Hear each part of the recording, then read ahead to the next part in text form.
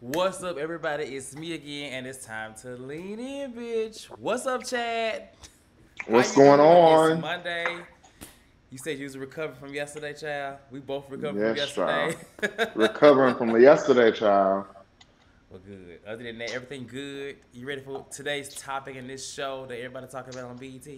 Yes, because Encore is giving us the encore every It is. episode. I love it. It is. It is. It's very different for me, honestly. So, of course, we're here to talk about Encore. If you're watching, it is Carlos King's show that is now on BET, where he has put Hmm. different, what is it? Different former Girl. female girl groups members into a Hmm. new super group. With a twist of like Nivea, who is not in was not in the former group, but still one of those artists that can work with a group. Nonetheless, new show. I was not going to talk about this show, but everybody was like, Are you watching this? Are you watching this? Are you watching this?" So I finally watched it, and I'm hooked. Like, I like it. It's a really good show. Yes. Carlos King is a great producer. What are your thoughts on Carlos King? I love Carlos King. I mean, it's just when I think of good reality TV, I think of Carlos King. Yeah. And I mean, with all his projects, he tends to know the audience. I watched something the other day where Mm-hmm. I think he said when he makes his shows, he always has Black Twitter in mind, and I feel like you can tell. Like he has a very specific way of producing his shows, and it always works. I love it. That's a very good point. Like, so I mean, obviously he is most known for Real Housewives of Atlanta. He did Hmm. Hollywood Divas, right? Was Hollywood Divas? R and B Hollywood Divas, Divas. R&B Divas, Love and Marriage Huntsville, Yeah, love, I know that show. And then Bell Collective. He's done a lot of Bell shows, and now Collective. this show. And so his shows, they always create buzz.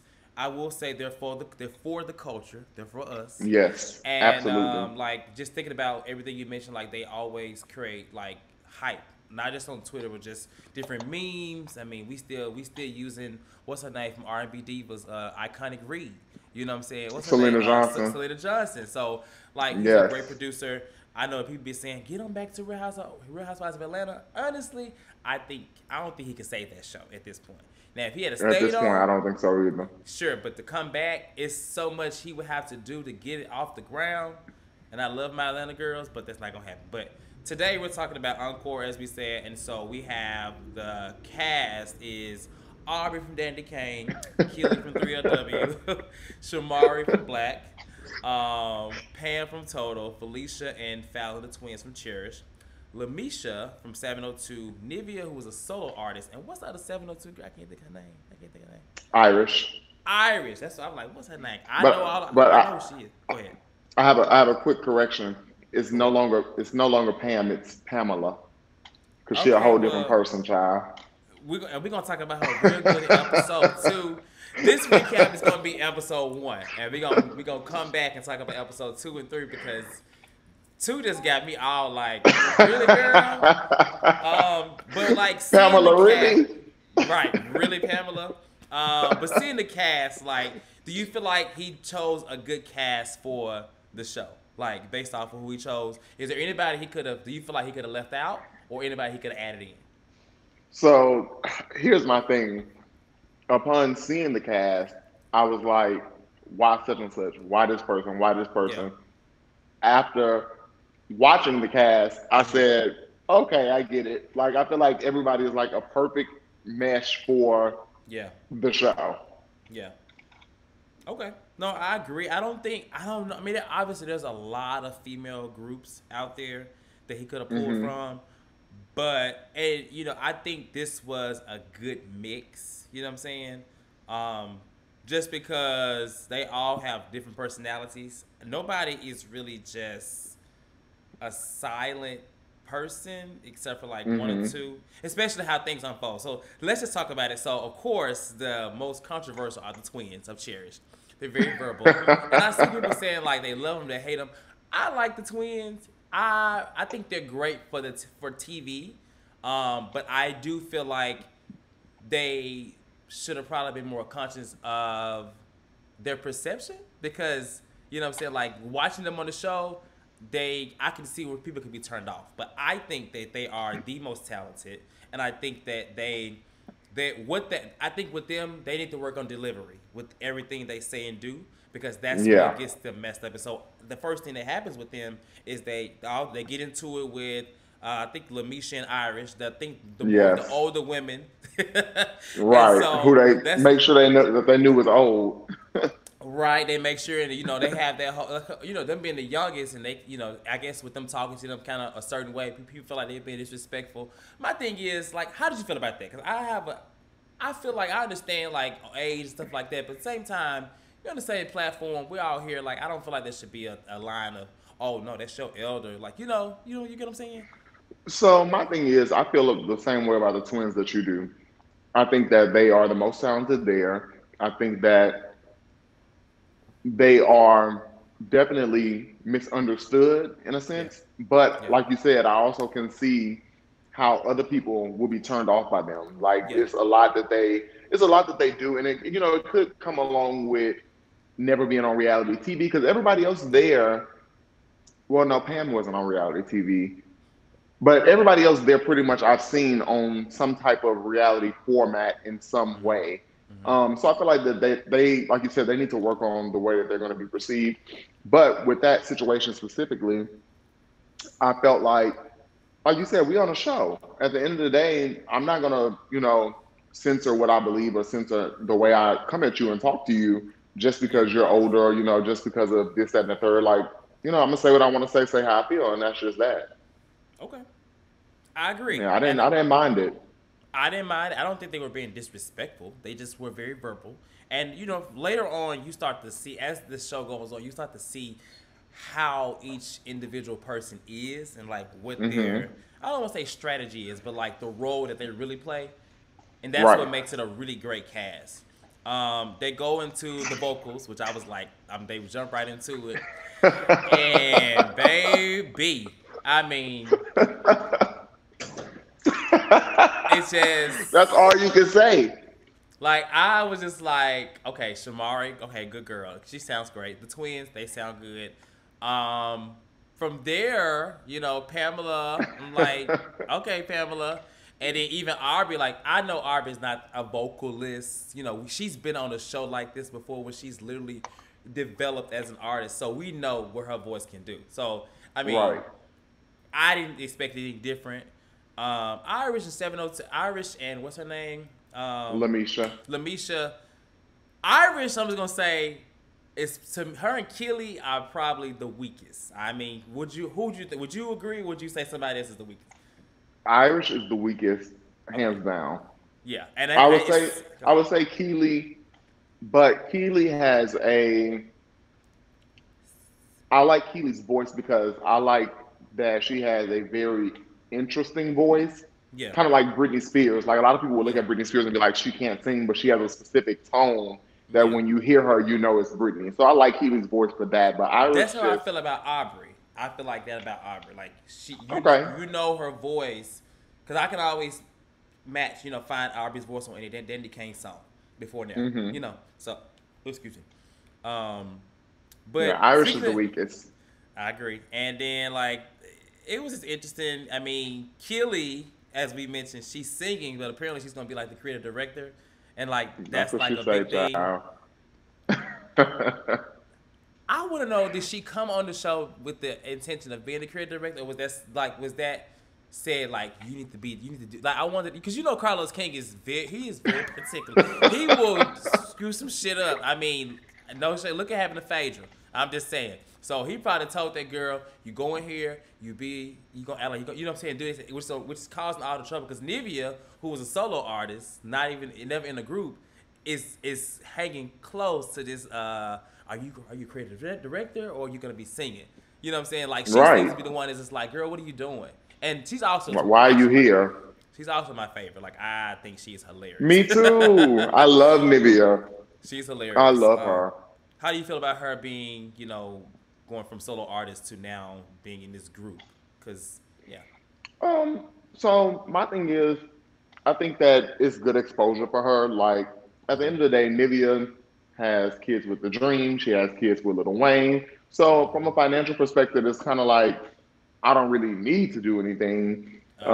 You know, That's so and good. this is not to say that Nivea don't have her own money. I'm just saying that from a financial perspective, it's not something that she seems to have to want to do. But I think it's good exposure for her. I mean, Nivea she wasn't like never a huge artist, but we know her songs. We bop to her songs. She has some cute songs, and I think that it's just good a good reintroduction for Nivea. And like you mentioned, she's your favorite. She's my favorite as well. I think Mm-hmm. that her personality is so warming and fun Mm-hmm. as to where this is like the perfect show to put her on with all these women that are so different from her because she really stands out, as I feel like the younger generation will still gravitate towards her because she's so fun and bubbly. And she That's and true. she's She's she's meme full of worthy. logic too.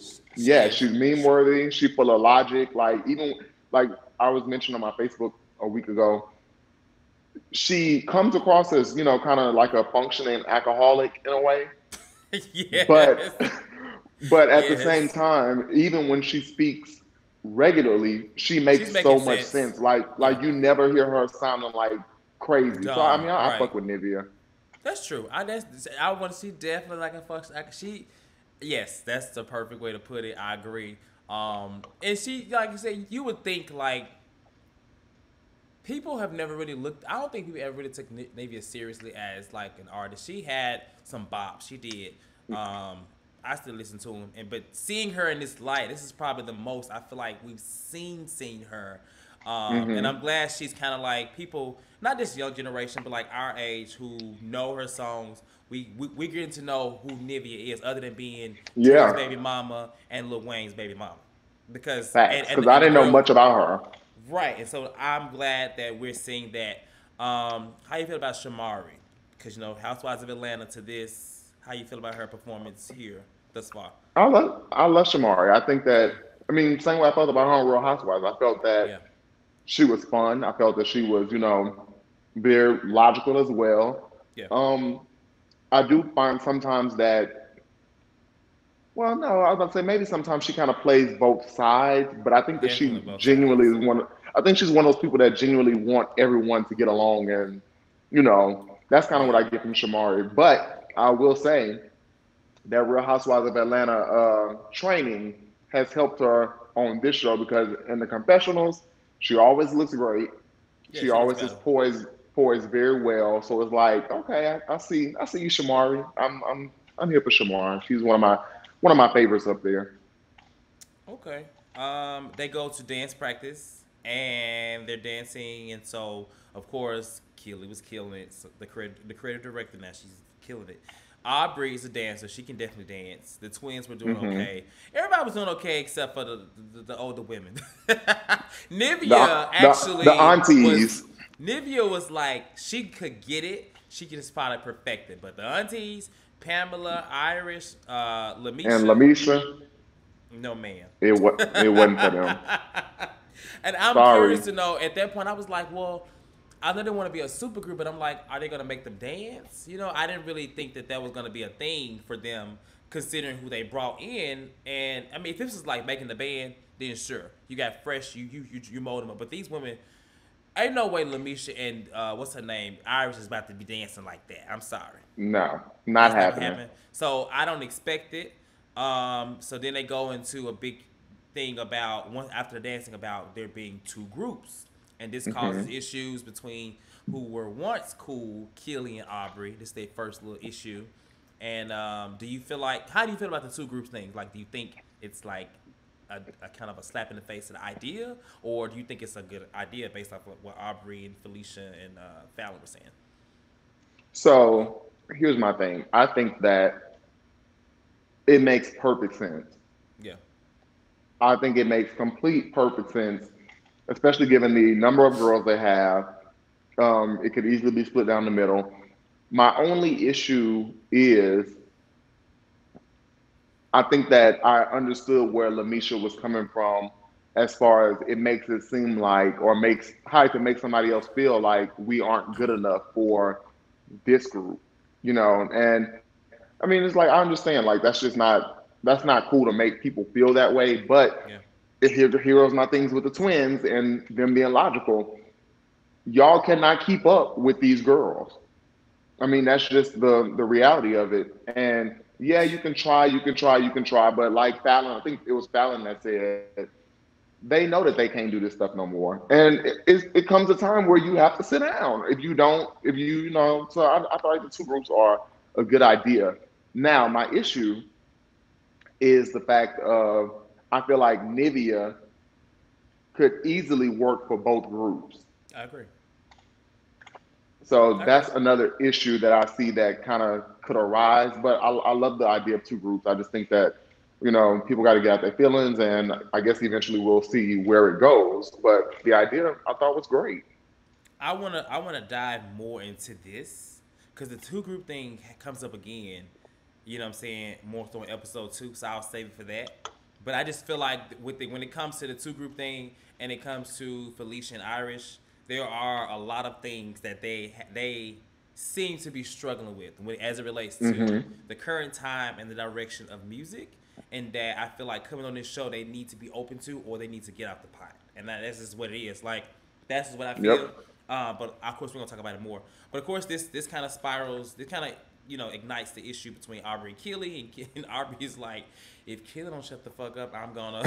And I'm gonna say, Aubrey has always been spicy, but I will say in this episode, and maybe like the first episode, she really was kind of mild. Like I would have expected Hmm. her to be a lot more. I put her and Kim Zolak on the same page because those are two white women that do not mind going at it with anybody. They have mouths. You know what I'm saying? And Yes. Aubrey has always been that way from Diddy to now. So I was surprised to see her be so passive. And I feel like she really was coming from a good place of Me too. I don't think it was anything malicious like what Keely was trying to say. Keely, at this point, nobody knows why she's here. Of course, this Right. comes out again. So that was pretty much the end of episode 1. We're going to get into a lot more in episode 2. Is there anything you want to add before we close out? Because No, you're I coming was just right gonna back. say that. I was gonna say that. I was gonna say I think that it was dope. Like Aubrey pointed out, I said this in front of everybody. She So, did. because I remember that. Keely tried to make it seem as though Yeah. she went behind people's back, and I was like, no, she really did say this in front of everybody. So it wouldn't be a thing to where it would seem Yeah. like she's trying to, be divisive. But that's it. No, Keely is deaf.